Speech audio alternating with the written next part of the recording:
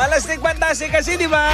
Yung mga ID natin sa opisina, yung mga ID natin sa school, hindi natin masuot-suot. O, kasi bukod sa nasa bahay tayo pumapasok, o pangalawa doon sa ID mo, mukha mo ay mukhang sabog. Isa maganda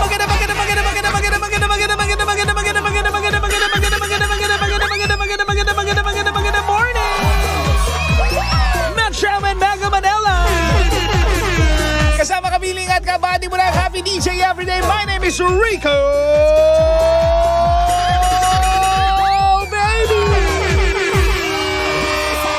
Ngayong araw na nga, it's a Tuesday. Nako, 9 days na nakalipas sa buwan ng March. Hindi ka pa rin dinadalaw. Hindi ka dinadalaw ng ano.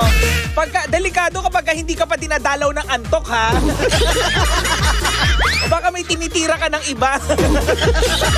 Kaya tandaan mo, kuya, ha? Kapag may problema ka, dapat kumapit ka kay Lord. Huwag sa drug lord. O para makatulog ka. Good morning sa lahat ng mga gising pa lang natin. Kakagising pa lang natin, no? O parang feeling ko kasi ako ngayon, kagising ko lang, eh. O kasi parang ngayong araw na to, wala akong ligo. Pagising ko, damit agad, eh. Ganun daw talagang epekto kapag nagpuyat ka kagabi.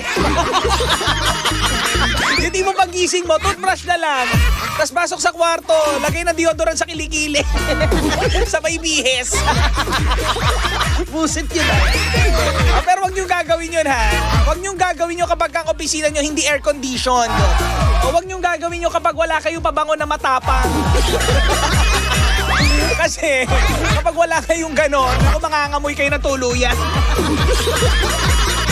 Ay, good morning sa lahat ng mga Pangga natin na ngayon ay nasa bus na, nasa Grab na. Oo, na ngayon naghahagilap ko nasan yung ID nila. Kasi hindi daw sila makakapasok sa opisina kapag walang ID. O kaya dapat alam niyo yung mga ID nyo, bago kayo umalis ng bahay, dapat nandyan din na susi ng bahay, eh. Diba para hindi mo makalimutan? O tsaka kung minsan alam niyo mga Pangga, ang mga tao kaya hindi sinusot yung ID nila. O una, baka walang ID holder. Pangalawa, baka mukha silang hold-upper. Mukhang hold-upper. Paano ba maging mukhang hold-upper? Di ba yung ano, yung nahuli, tapos pinicturean ng mugshot, hindi nakasmile. Yun ang hold-upper. Okay, ano ha? May mensahe ako sa lahat ng mga photographers o na ang business nila ay talaga nga ng mga nagpo-provide ng mga ID pictures. Utang na loob, ha? Sayang yung foundation namin kung hindi mo pag-iigihan yung picture namin. Sana kahit pa paano, medyo mag-apply ka man lang ng konting brightness, ng konting contrast. Hindi pagpasok sa computer, print agad. Dapat ganda-gandahan din natin, di ba? Para may umulit sa atin. Nakakainis kasi yung mga ganun, di ba mga Pangga? Yung ang pogi-pogi mo, pero paglabas sa ID mo, ang pangit-pangit mo. Huwag kayo nagmamadali. Ika nga nila, i-treat nyo yung mga customer nyo na nagpapagawa ng ID na parang ID mo. Di ba? Para ayus-ayusin mo. Kaya sa lahat ng mga photographers, mabuhay po kayo. Alam ko naman na lahat ginagawa nyo, di ba? Na maganda para sa mga customer nyo. Sana all. Yung iba kasi hindi. Para may experience ako, eh. At sa mga photographers naman, kapag halimbawa, di mapipili ng picture yung customer nyo, sana naman iparamdam nyo sa kanila na parang hindi mabigat sa loob na pumipili sila. Parang hindi mabigat sa loob kung magpaparetake sila. Di ba? Kasi kung minsan may mga ganyan tayong request yun, pag hindi natin nagustuhan yung first 3 shots, minsan nagpapaano pa tayo, nagre-request pa tayo ng another shot. Pero kung naka 100 shots ka naman, kuya, huwag ka na mag-request pa, ha? Tandaan mo, 2x2 picture lang yan. Hindi studio picture yan. Baka inaakala mo, ano mo na yan, ha? Prenuptial picture mo yan, hindi, ha? Kaloka. Oy! Sa oras na 6 minutes bago sumapit ang alas 8 in the morning. medyo hindi magandang balita ito mga Pangga ha. Dahil tumataas nga daw po. Tumataas nga ang shorts ni ate. Hindi shorts. Tumataas na ang kilay ng madlang people. Dahil pataas na nga po ha, nang pataas ang mga bagong kaso sa Regional Trial Court. Hindi yun ang tumataas. Ay, Jose Marico, hindi ko maintindihan ang baleta. Sorry naman, Mang Yon. Hindi kasi nga nababahala na rin ako dahil tumataas ang kaso ng COVID-19.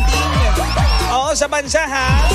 Oo, kung aalalahanin natin mag-anniversary na. Oo, simula nung tayo ay sinakop ng busit na COVID-19 na yan. Diba?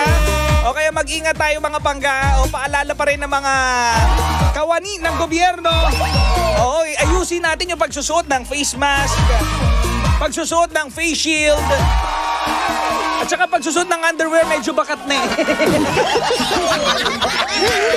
medyo bakat na. Nag-edit away ako, may nakita ko dumaan nakita ko yung underwear.